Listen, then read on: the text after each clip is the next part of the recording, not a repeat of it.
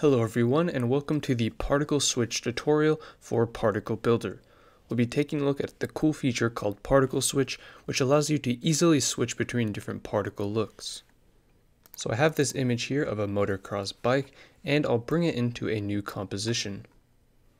Let's go ahead and use the brush method to put some particles on his back so we can show his speed with the particles. So I'll find a particle I want to use. Let's say this one right here, and we'll select brush. We'll draw the area we want the particles to come out of, and we'll click on apply brush. Now let's go back into our main composition and check out what they look like. I'm going to adjust the wind so we can see the particles better. And let's go ahead and preview this and see how it looks.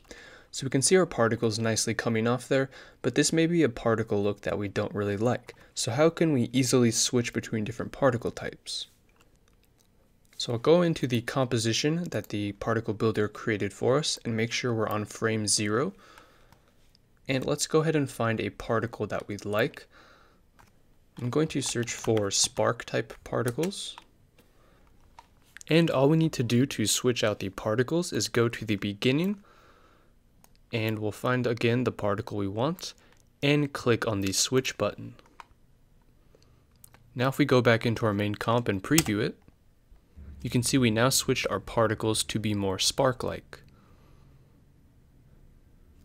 And it should be noted that you can only change the particle to one that has the same function. So since we use the brush function, you need to pick one that also has the brush function. And that's it for this video. I hope you guys enjoyed. That's how to easily switch particles inside of Particle Builder.